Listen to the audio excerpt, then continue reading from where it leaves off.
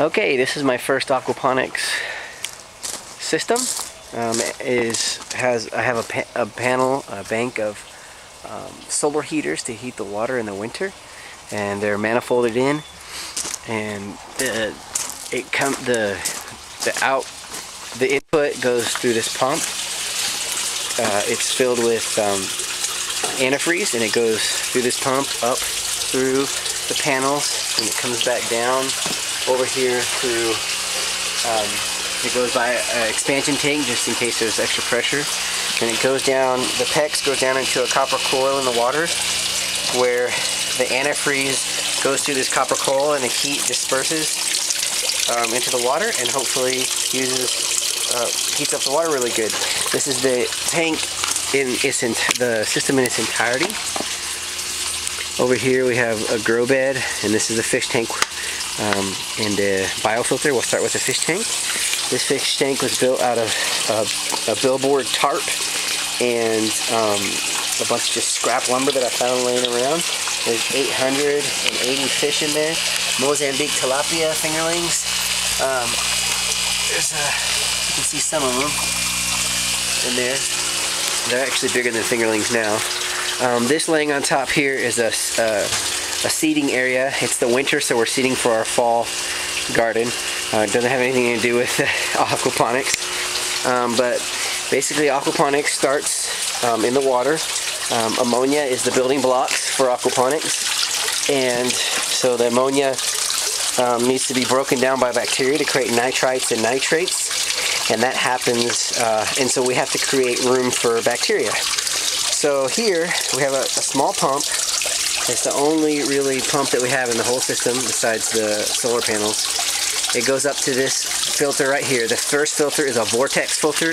Basically the water goes in on an angle and spins around, and as it spins the chunks slowly go to the bottom, which we use as garden fertilizer.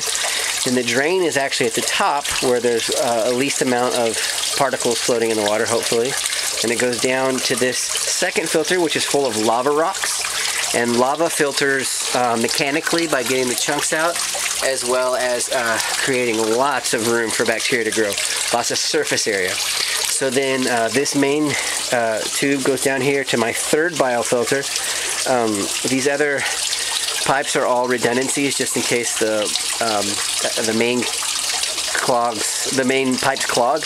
I would definitely recommend doing 2-inch or bigger if you ever build a system. You live, you learn. This third system is basically full of all kinds of goodies that create surface area, so bacteria can build up. If you have enough grow bed room, you don't need to do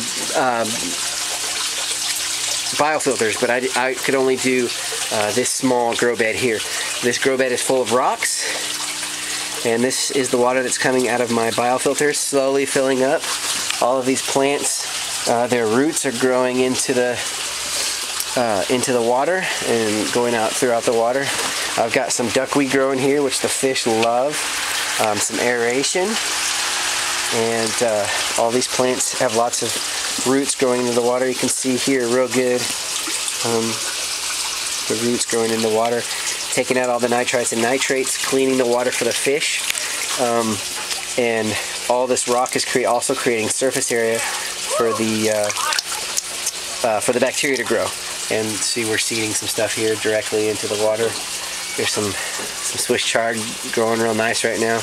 Then I have this simple small drain here at the end of the entire system. So at the end of the bed, the grow bed, it goes down into this little drain. And it drains down below into this last biofilter, which is also a breeding ground for bacteria, which is good.